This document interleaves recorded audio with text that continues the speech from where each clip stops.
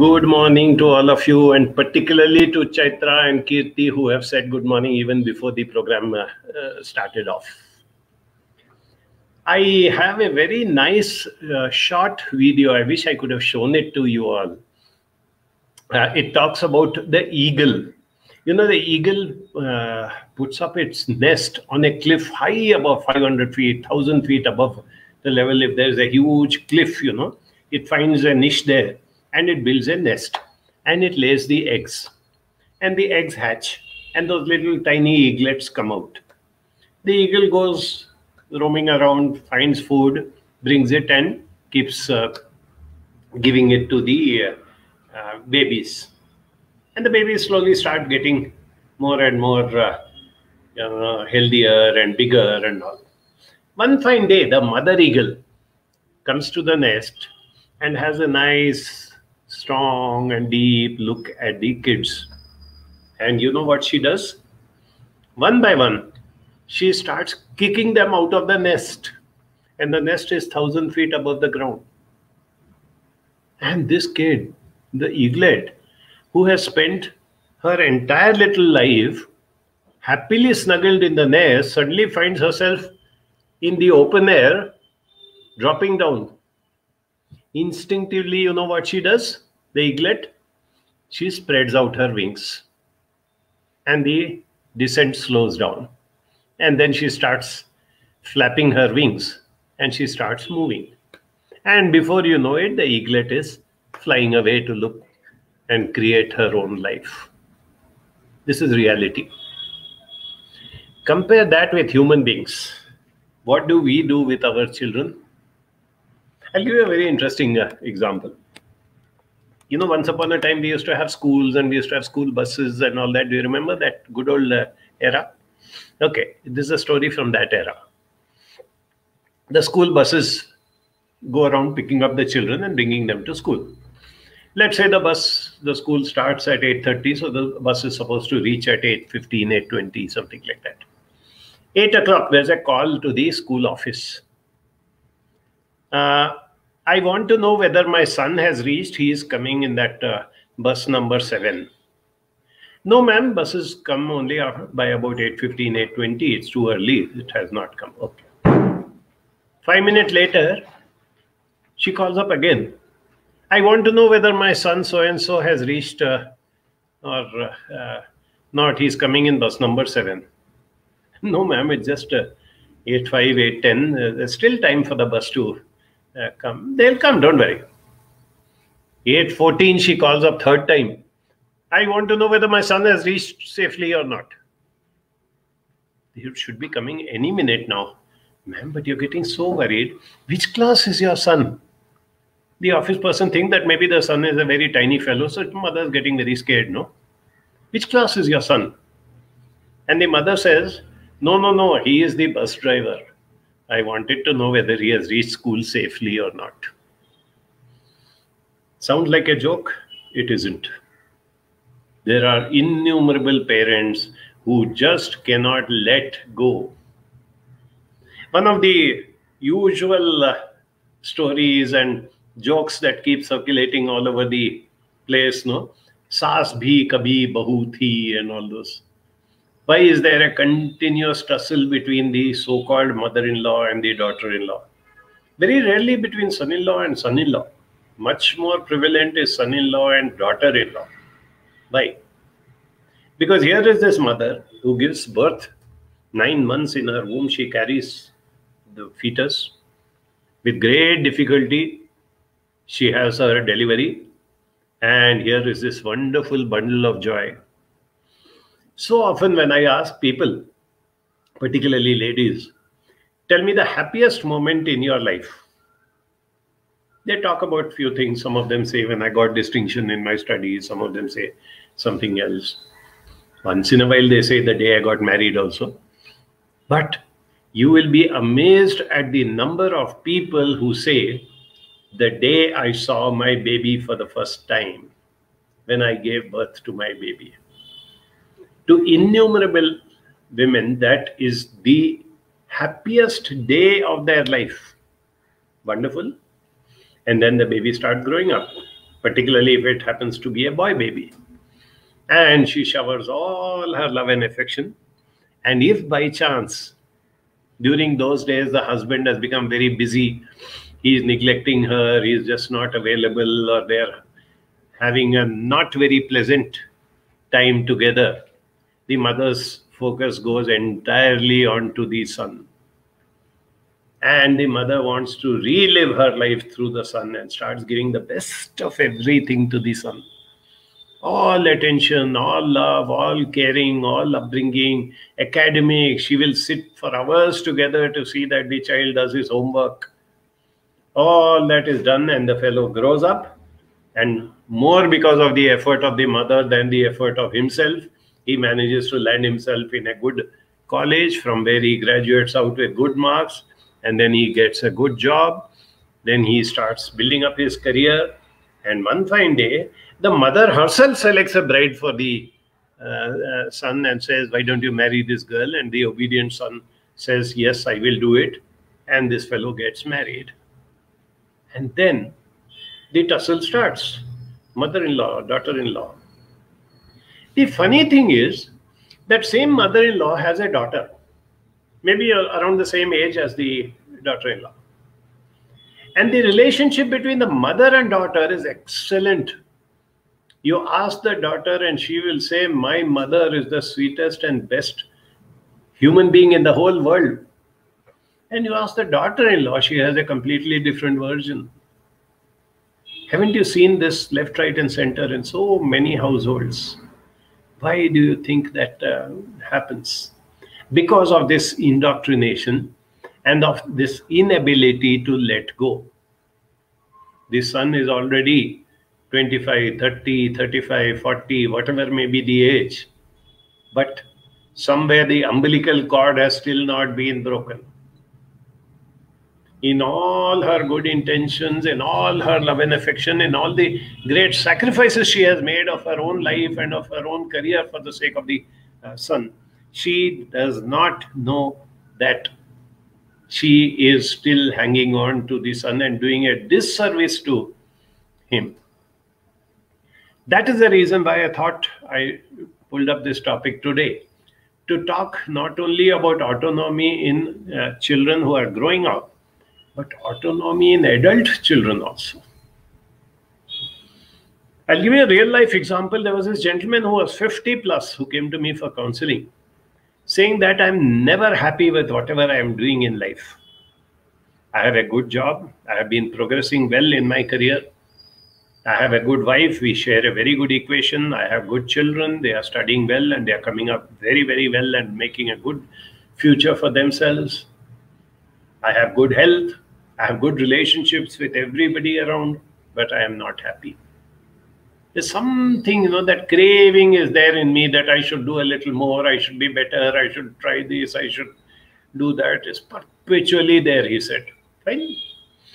Like I do in most such cases, I made him talk right from his childhood.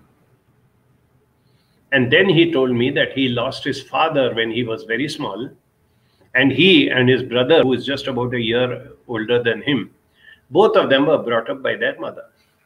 The mother sacrificed her entire life for the sake of these two boys. She struggled, she did all sorts of things and brought them up.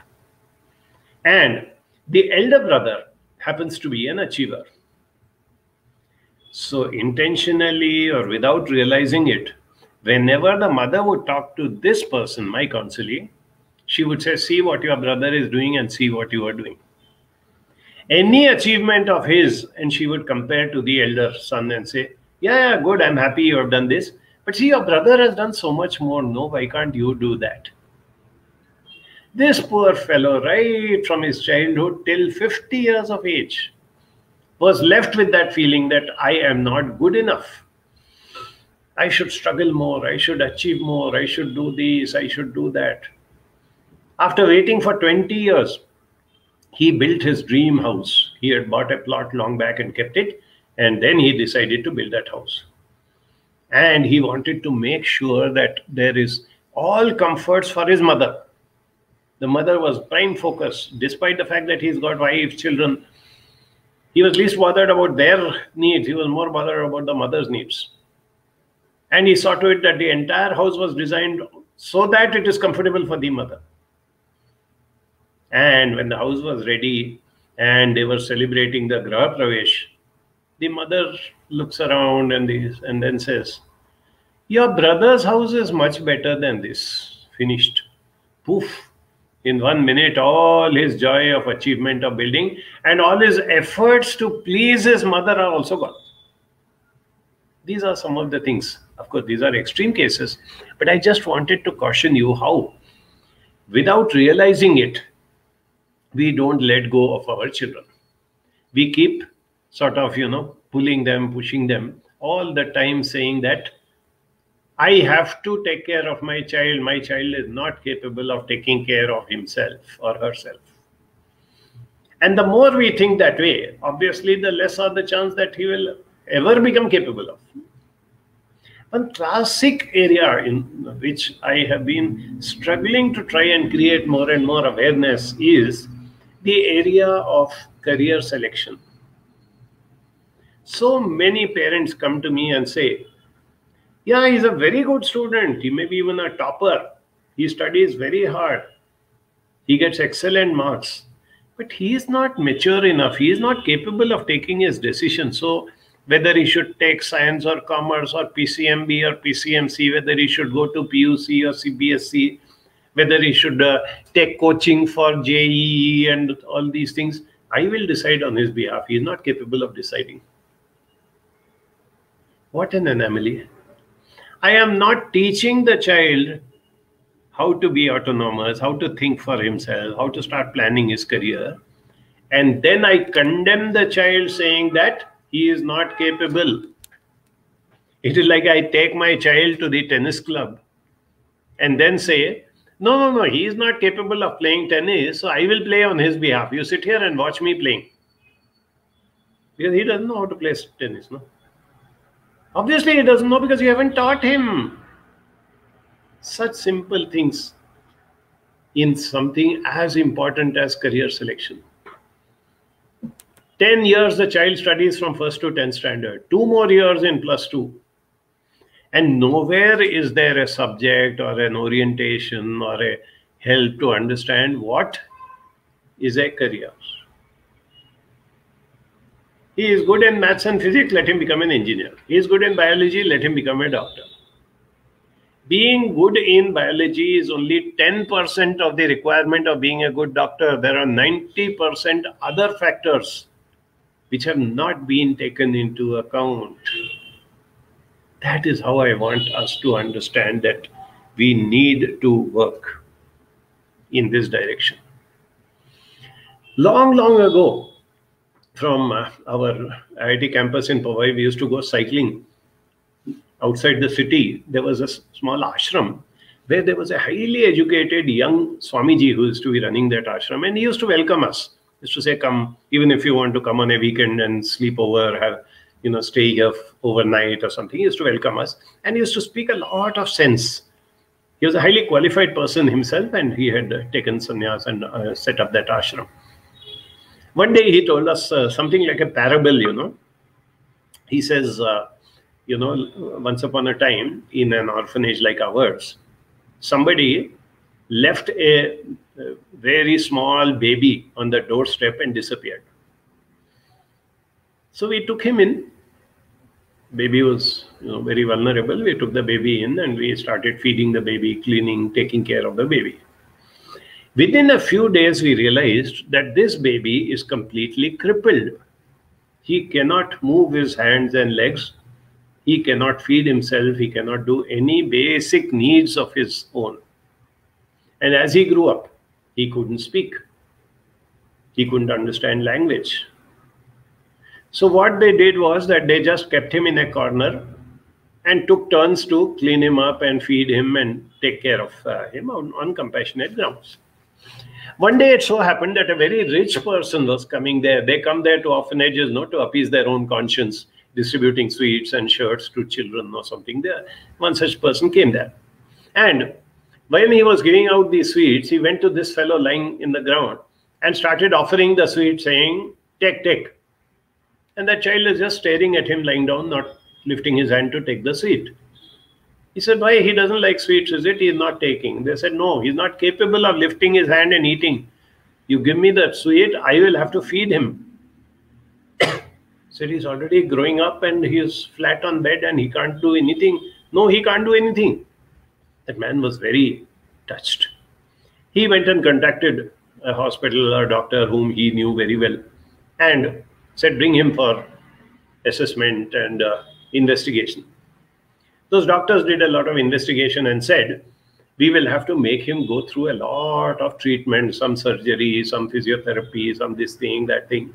But we can make him normal, or we can make him do the regular things which a growing child should do.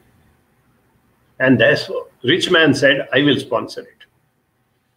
So this child was taken continuously from the orphanage, regular treatment, surgeries, physiotherapies, speech therapy, whatever is required, they did that for years.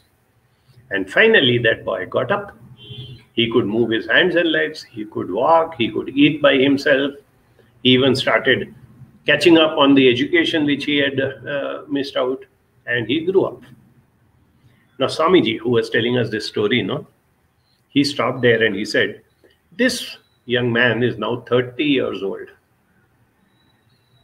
Make a wild guess what he must be doing now. I said, Swamiji, how do we know? No, make a guess. So somebody said, no, he must have become a doctor and he must be taking care of other patients because of what he went through. Somebody said maybe he has taken sannyas and he's running some ashram or working there. Somebody said, no, he must have gone and taken up some regular job and he must be leading his life and marriage or something like that. After we had all finished, Swamiji said, he is now locked up in central jail, life sentence for committing a murder. What? Yes. We pampered him so much, the rich man pampered him so much, the doctors pampered him so much, that as he got up and as he started becoming functional and as he started moving around, he started thinking that the world starts and stops with me. He became very selfish, he became greedy, he became, cruel to the other people around him. Slowly, he became an antisocial, he started indulging in crime. One fine day, he committed a murder, and now he is locked up in jail. Now, in the jail, whether he is flat on bed or whether he can walk and talk makes no difference. All this effort has gone a waste. And moral of this story, Swamiji said, we taught that boy how to walk. We did not show him the direction where to walk. That's it. There's no point in giving an education to your child. There's no point in sending him for coaching and this and that and ensuring that he passes. Today, results of CBSE 12th standard has come. Barring some one odd child here and there who may have been absolutely pathetic or not interested, everybody has passed. So here we have, 100%, 99.9% of children. All you had to do was to go and sit for whatever the exams were held, and you have passed. Is this what we want our children to be? On the other hand, how many of these children are able to face life squarely? How many of them have good emotional intelligence? Are we teaching all this? And if we teach a basic thing like emotional intelligence, for example, or life skills, we are empowering the child, remember, to take his own decisions, to lead a balanced life. Not to develop that herd mentality where you just keep on following. Everybody says computer science, so I am doing that. Everybody says IIT, so I'm chasing IIT. Everybody says something like that. This is the need of the hour, more so now than it was earlier. And that is what we need to understand. The child is today. You cannot wait for the lockdown to be over, for the pandemic to be over, for the schools to reopen, and then say, okay, we will catch up. Nobody can catch up on the growing years of your life. If you are 30 or 60 years old and if you want to take a sabbatical in life, for any reason, I've had friends, for example, who had a major accident and had to be on bed for months together. But when they got, cured, and when they got up, yes, they had to undergo physiotherapy. They were unstable. They had to relearn a lot of things, but they've gone back to normal life. That does not happen with children. With children, you have to pay attention to them today. And as the old proverb goes, instead of feeding a fish to a hungry man, teach him how to do fishing. Instead of going on giving all possible inputs to your child and doing spoon feeding and taking care of all his needs, please teach him how to take care not only of his own needs, but also of his wants. This is a very crucial thing I want you to understand. Many children who have had all their needs taken care of, they still go off track. They lose focus. Their motivation goes down. They seem to be getting distracted from what they should be doing and get into activities which they should not be doing. Why does that happen? Because we must learn to understand that there are needs and there are wants. Needs are essential. Every human being needs food, clothing, shelter, whatever. Those are needs. And almost all of us, more so we the educated sector or middle class, whatever we want to call ourselves, we always fulfill the needs of our children. No? We will never allow our child to starve, or we will never allow our child not to have proper food or shelter or whatever. Everything we take care of. But remember that the child also has wants. So if the child says, I want to have this, I want to play in the field for some time, I want to be with friends without mommy or daddy snooping on me. It is not a need, but it is a very strong want. If you fulfill the wants of children and then hold them responsible by saying, okay, I am allowing you to do this. You want to do cycling? Okay, I will get you a cycle. I will teach you and you start going around on the cycle.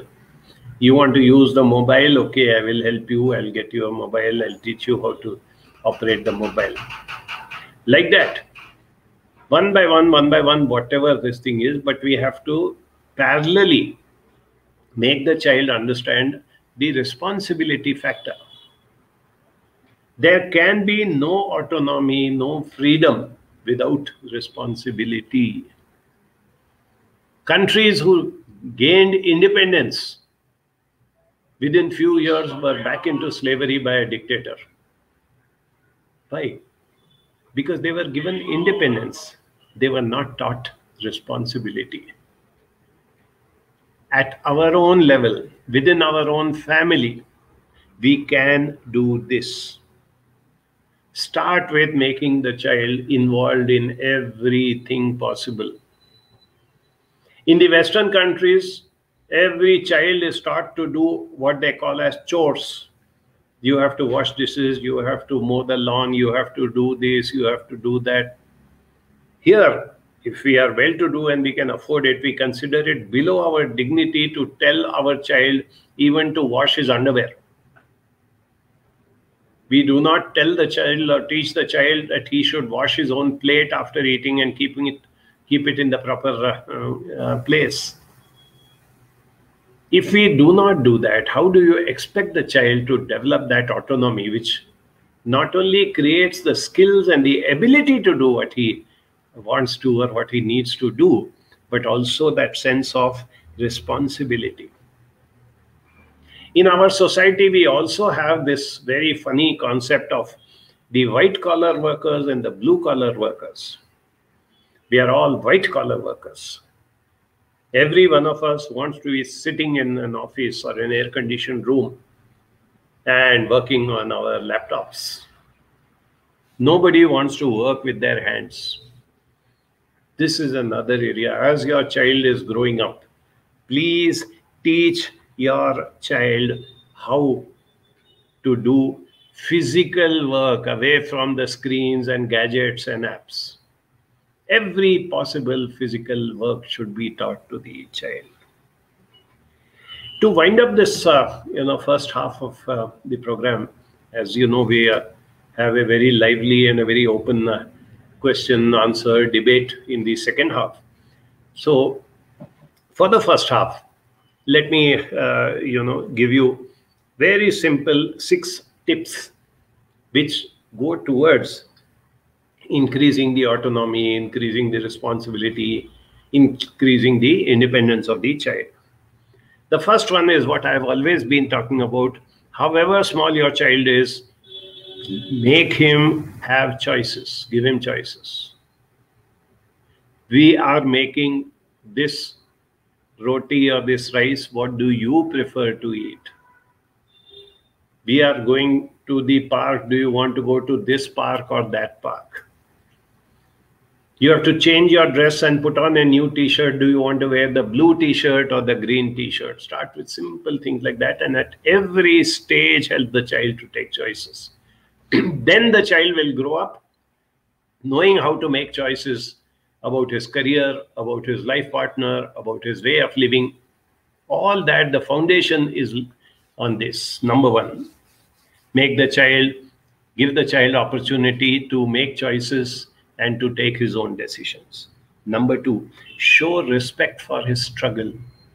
When a small child starts doing something and he fails, always appreciate his efforts. I'm so happy that you tried. A simple thing, the child may be wanting to open a bottle of jam or something like that, and he is struggling and he cannot do it. Don't take that away from him saying that, no, you're too small, you can't do it, let me open it and give you. I'm so happy that you took the trouble of trying to open. Today you didn't succeed, it's okay, I will help you and open the bottle for you. But this effort, if you continue, you will be able to do a lot of things in the coming days and years. So, show respect for his struggle. Third one, don't ask too many questions to children. The moment they feel that we are being questioned on anything and everything, what did you do in the free period? Where did you go out with? Who are your friends? When you took that cycle, which road and which lane did you go into? Don't do that. On the other hand, point number 4, do not rush to answer questions. Many a time, children keep asking questions. They are only rhetoric. Yaake ma, why this has to be done this way? Yeah, I was also wondering why it has to be done. Let's find out. Right now, I'm busy cooking. You also think over it. Don't feel compelled that you have to give answers to every question. Put the ball back in their court and help them to find the answers. And show that interest. Yes, I'm also interested in exploring this and finding out this. Number 5, encourage the child to use outside sources.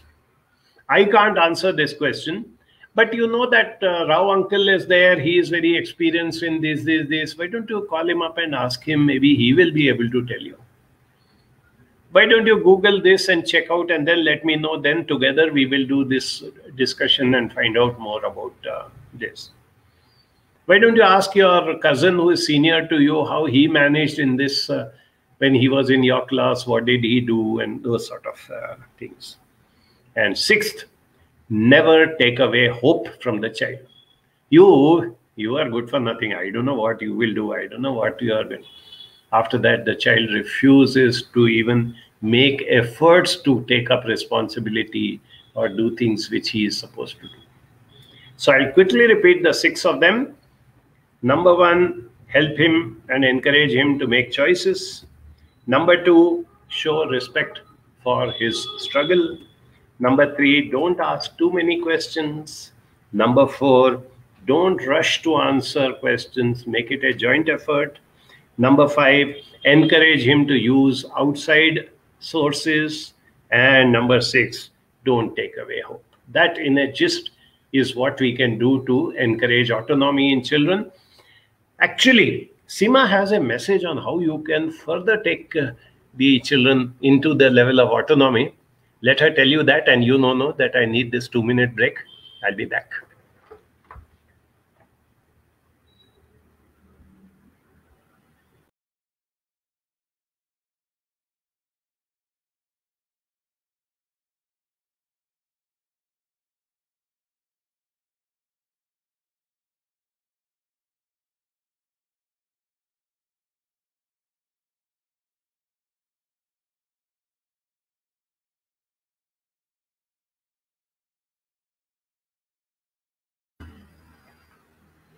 Hey everyone. So Ali has been giving some wonderful tips, and as you know, we are a counseling center, and from time to time, many people come and discuss a lot of issues. How do I look after my children? How do I, make sure I help them with decision making? What is good for them? What is good for me?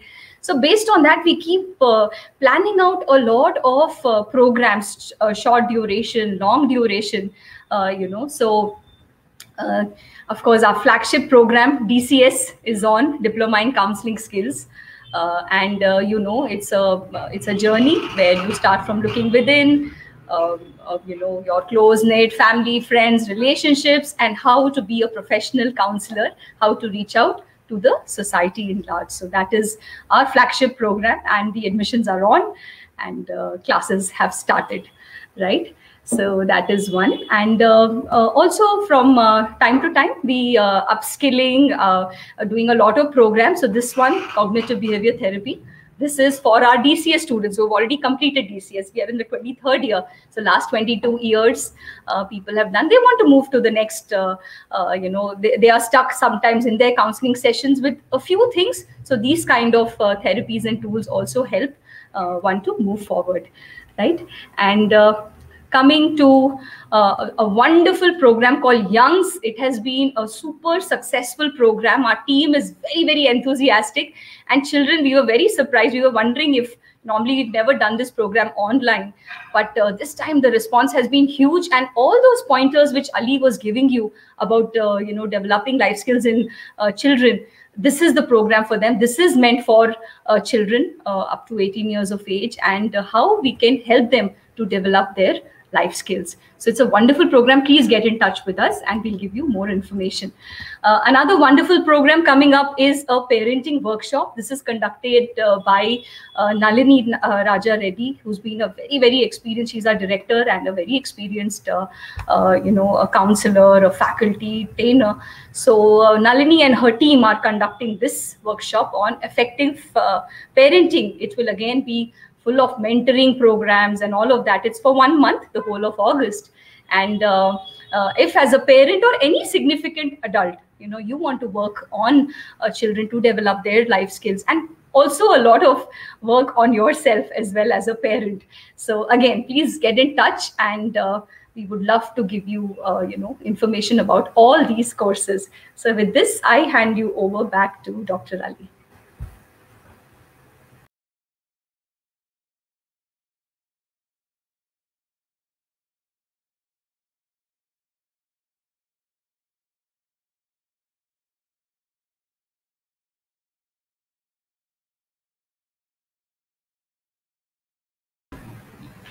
My tea is not yet over, but I don't want to keep you waiting. Yes.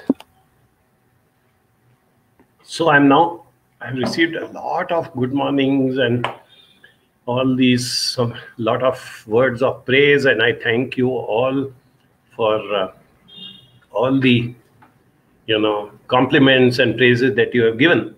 And now let's move on more towards the dialogue and questions. Noor Sabha says a classic example of increasing the autonomy of a child is the story of Helen Keller, born blind and deaf. But her teacher, Anne Sullivan, never was sympathetic. Instead, taught her how to learn words and understand things around her. That's the difference between sympathy and empathy. Glad you brought that up, Noor. By sympathizing with a child, we are disabling the child. Pity, compassion, ayo papa. It's like treating your child as a beggar. But by empathizing, how Anne Sullivan could empathize with a little girl who could neither speak nor see. Just visualize for a moment a world where you cannot, just understand. Do you think such a child would grow up to become anything productive member of society? And yet we know what Helen Keller did. It was amazing, her achievements. And like that, There are a lot of potential Helen Kellers all around us, children who can grow up into something. But the final thing that remains is to allow the child to blossom in the direction that the child is good at and the child wants to do.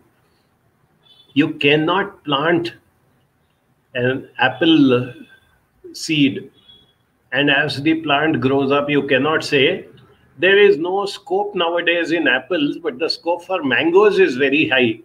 So I will give you fertilizer, I will send you for mango coaching, I will do all that. But when you grow up, you have to give me mangoes and not apples.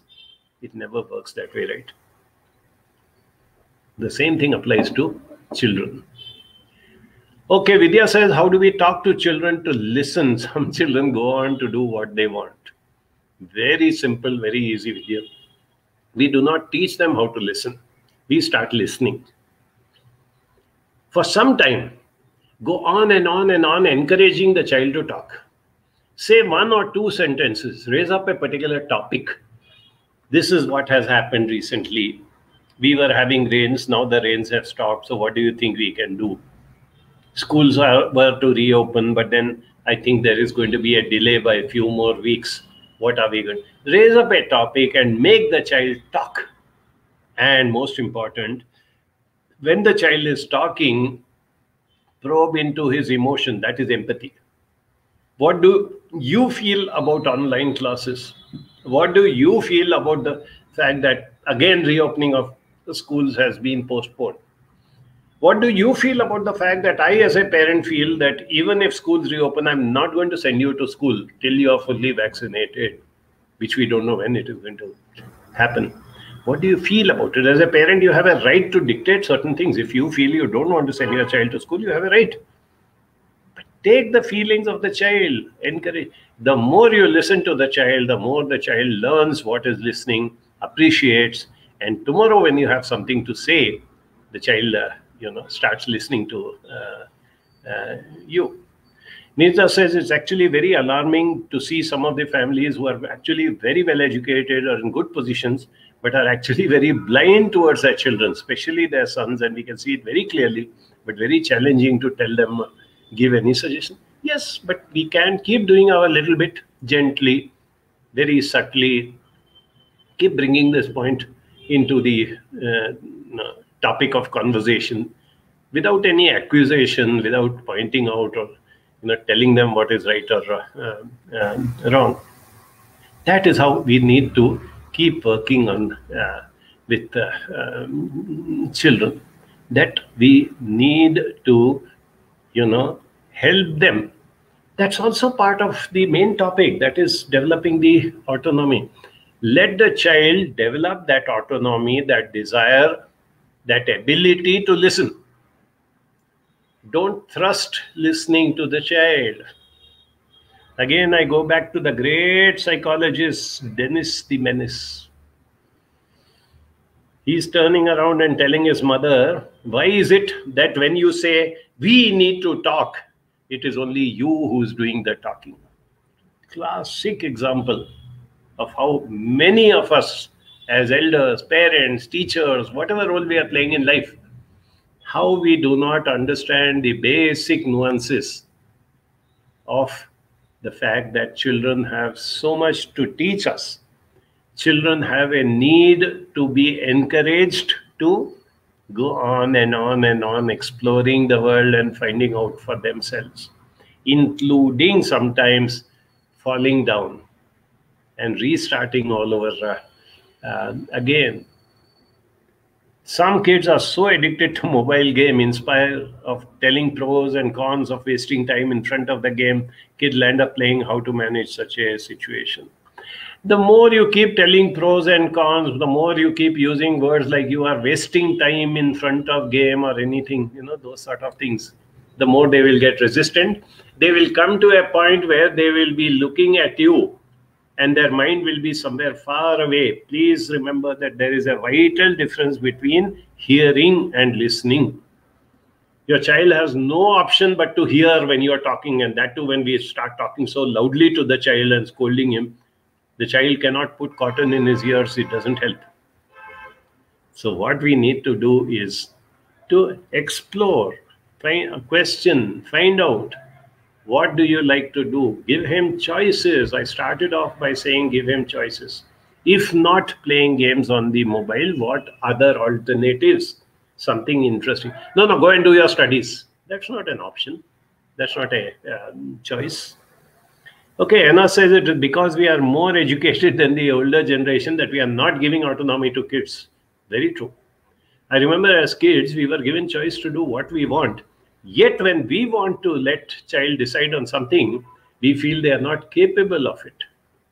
Is it because kids are digital natives? No, it has nothing to do with the kids. It's to do with us, as you yourself said very rightly, Anas, that we seem to think I am educated. I am working in the big world out there. I know so many things. So therefore, I know how to be a parent. But you have never qualified yourself as a parent. That's why we are doing a parenting workshop. Does parenting have to be taught? Yes, it has to be taught. Okay, Nursava says teaching our kids develop a sense of independence is a crucial life skill which has to be inculcated as early as possible. That's why the other program that we do is on life skills. See, we are doing our little bit, which is a drop in the ocean.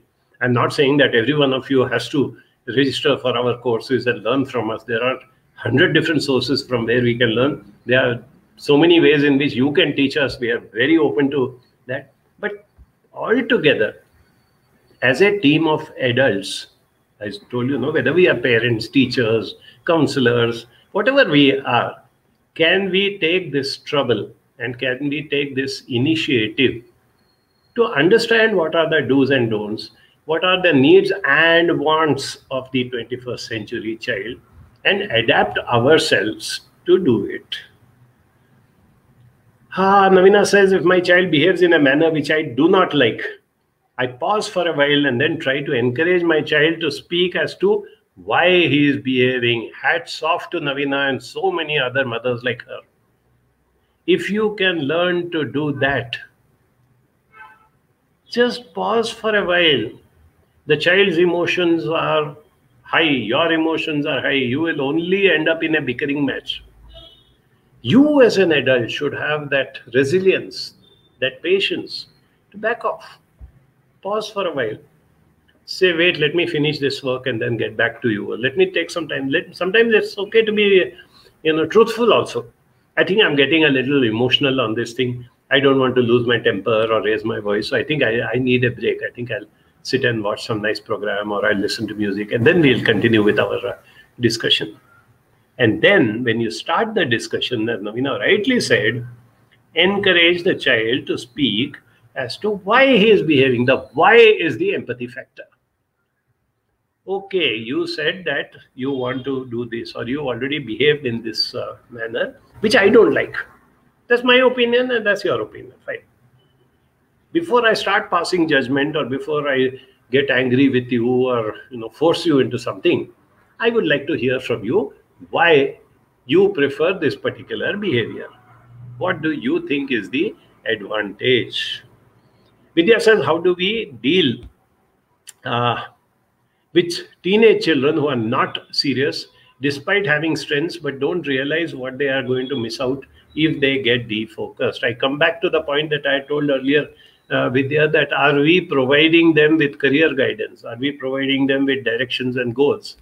Are we telling them what are the options open to them? Are we willing to listen to them? If tomorrow your child says, I don't want to be an engineer, doctor, lawyer, all these stupid things. I only want to be a Formula 1 car racing driver. What is your response? My response would be, hey, there's a career called Formula 1 car racing driver, is it? Tell me more about it. Immediately the child is disarmed. And some children know a lot. He may make money as a car racing driver or whatever he wants to do, we don't know. On the other hand, if that was just a craze, just a instinctive thing, you'd say, yeah, that one, that some Michael Schumacher was there and something else is there and all that. No, that's not enough. No, why don't you find out more? When you find out more and come back more, then we'll discuss that as an option. But in the meanwhile, since you don't seem to know much about it, Let us now talk about what happens if you become a software engineer or a lawyer or an architect or whatever I've been talking to you about. It's amazing how children teach us a lot too. Their perspective is so original, and sadly we dumb it down. Absolutely, Tina, 100% I agree with you that we are forgetting that today's children, the digital natives and all, they can teach us so much. Why are we closing our minds? Why have we decided that I know everything and my child doesn't know anything? It's not fair on the child. It is not even fair to yourself, because you are losing out on an opportunity to learn so many things by keeping your mind completely closed. I mentioned this earlier, but I'm repeating again. This young teenager, when in a seminar he was asked, why is it that you don't give respect to your elders? He smiled and he said, I don't see why I should give respect to somebody just because incidentally he was born before me. There's your answer. Just because somebody is older chronologically does not mean that you are more capable or wiser. In fact, in today's world, where change is coming in so rapidly, it is a disadvantage to have been born earlier. We are outdated in so many ways. Whatever you have learned when you were a child, it's been completely negated now. Everything has become new. Why don't we accept that?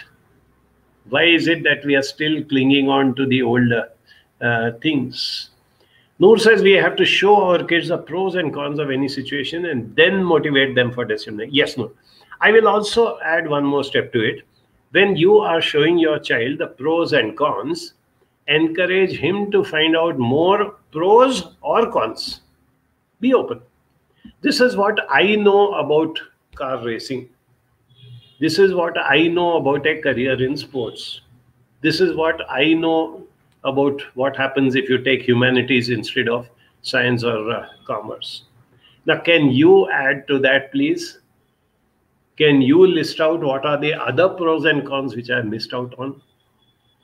Can you talk it over with your friends? Make a group and do some investigation, find out things and get back to me. I would like to take it from there. It makes a world's difference. We have to keep on practicing this thing. Yes, I agree that, it was a very apt question by the youngster. Navina says that I learned from my son how to laugh in a difficult situation and make it light. I learned from him the beautiful interpersonal skills he has, although he is just 12. And I think you are all aware, I'm repeating again, being able to laugh at yourself is what we define as sense of humor. And sense of humor is a very, very strong parameter or pillar about mental health. If you have good sense of humor, which primarily is the capacity to laugh at yourself, not to take yourself too seriously, to be able to smile and get corrected if somebody points out your mistakes. It shows your mental health is good, and that reflects on the child.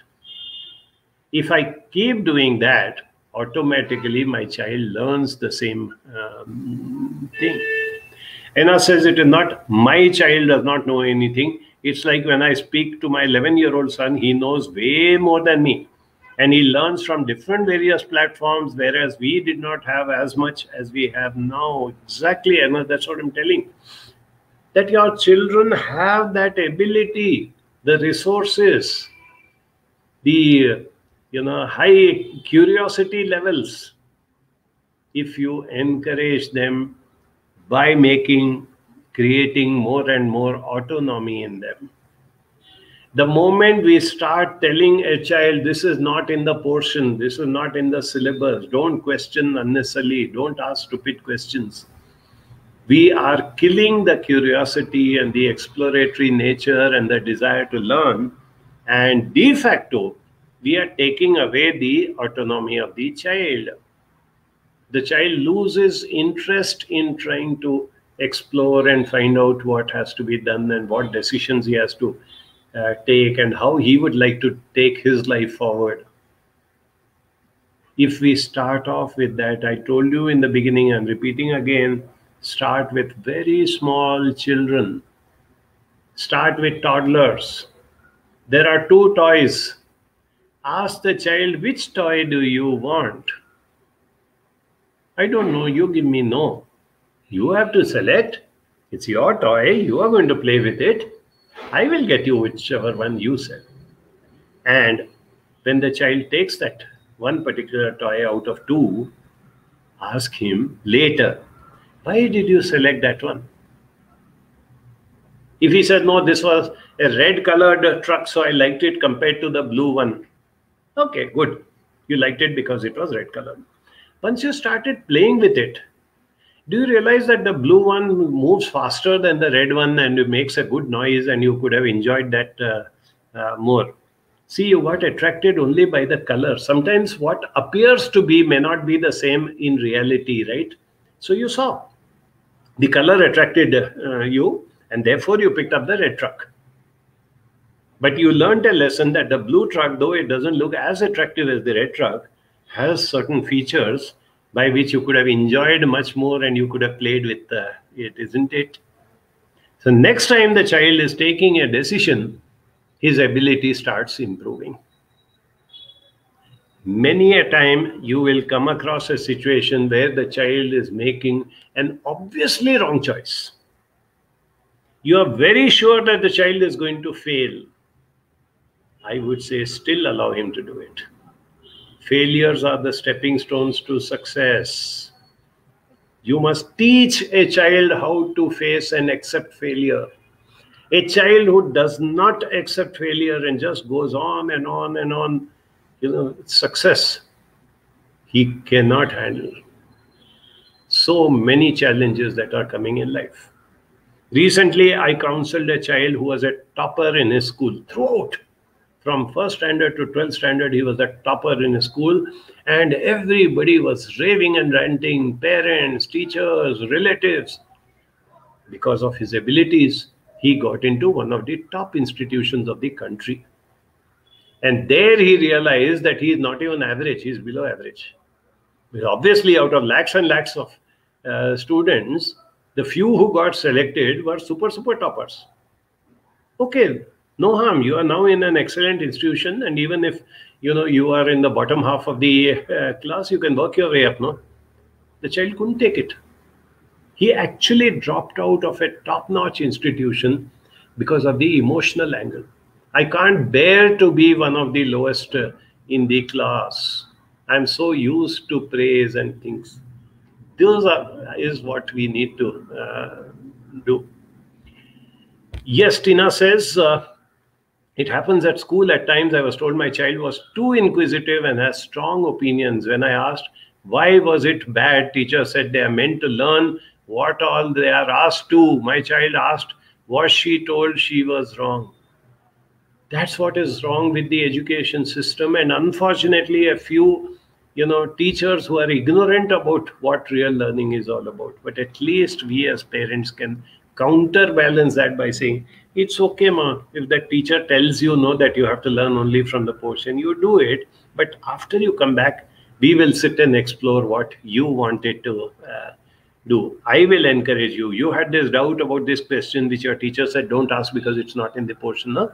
We will sit. I will try and find the answer. If I don't know, we will both ask somebody else and we'll get the answer. Noor says kids are tech savvy. Existentialist intelligence and interpersonal intelligence are also important. Exactly. It's not just that they are also important.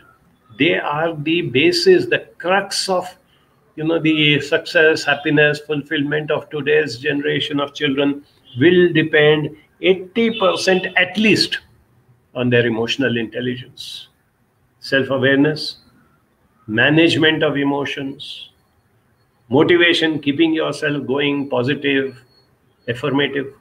Empathy, understanding why the other person did or say that rather than what he said. And finally, social skills. If your child grows up with the ability to get work done by others, he is going to be the top manager.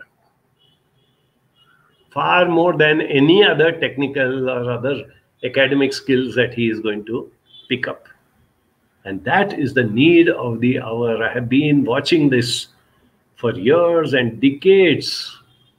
I have been seeing how important it is. I have seen people, what they were in childhood and in adolescence, and now they have completed their entire working life cycle and they have become senior citizens and they are now slowly retiring. I have been a keen observer of human behavior at every level, and I found that there is so much to learn. You also have friends, colleagues, neighbors. See their graph of life. Find out what happened in their growing up stage and how their parents dealt with them and what is the result. Check out other parents whom you know very well, what they are doing and what is the outcome of their behavior. Vidya says the other typical situation is where children feel they know it all because they have more access to information and have know-how of tools. What should we tell them to explain the importance of experience that elders carry, though they are not tech savvy? We need to balance both. In many ways today, experience has become a dirty word. You know that. Experience of doing things the way they were done 20 years or 40 years back is actually counterproductive because that doesn't apply. It is like saying, from my childhood, I had experience of driving a bullock cart. My grandfather taught me. I know everything about how a bullock cart functions, what to do, how to tie the bullocks, how to feed them, how to control the bullock cart. I know everything. I'm so experienced. So come on, I'm going to be your transport advisor from now on. How does that sound? No. So that is why I'm saying, of course, it is definitely not good what Vidya said that children feel they know it all. No. If a child is coming to that level, then you have to nip it in the bud and say, neither I know it all, nor you know it all. And even Google auntie doesn't know everything. Because there's a very nice proverb which says, Google can answer all your questions, but you need to know what are the correct questions to ask. Even that is a great skill. There are people who struggle with Google, go on and on and on exploring and always lining up with the wrong answers because they haven't learned how to get the correct answers out from the internet. Even that is a skill. And that is a human skill. That is not something which you can learn by programming or becoming a software engineer. And those are the things which children need to learn. Children need to learn these basic life skills. And at the same time, to be able to be happy, satisfied in whatever they are doing. We do not have the time. This pandemic and lockdown has me very, very worried. Despite the fact that both my children have grown up and they are no longer, students, or they no longer need inputs from me, they are more than happy. They can teach me 100 things which I don't know. But I'm not going to be selfish and talk only about myself. I have so many friends who have growing children. So I come back to the final point that whether you are a parent, whether you are a grandparent, whether you are a teacher, whether you're a counselor, please understand that the needs and wants of today's children are different.